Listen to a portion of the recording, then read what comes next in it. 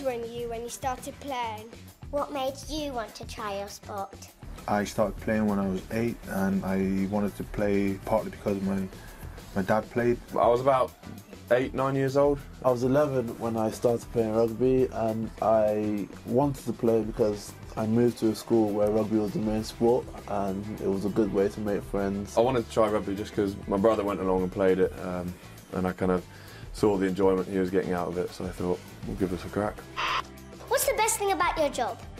Best thing about my job is that I get to do what I love and enjoy pretty much day in, day out. Just the general day-to-day crack with the guys. I think we're very lucky to be in a position where we go to work with some, you know, a good bunch of mates. If you weren't a rugby player, what would you be?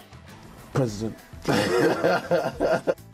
I used to want to be a pilot, but I've grown to hate flying now. Which sports teams do you support? Talking Rugby Club. In football, I support Manchester United. I'm an Arsenal fan to my misery. What was your best subject at school? Probably PE. I think it's quite a. You probably get 90% of the lads say that. PE, obviously, but I also enjoyed maths. I'll probably say I was good at economics, politics. I'll say politics.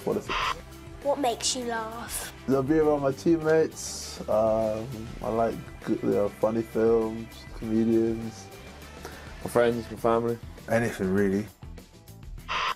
My parents are always telling me what to do. Did you listen to your mum and dad when you were 8? Not all the time, but a lot of the time. My brother was the more mischievous one.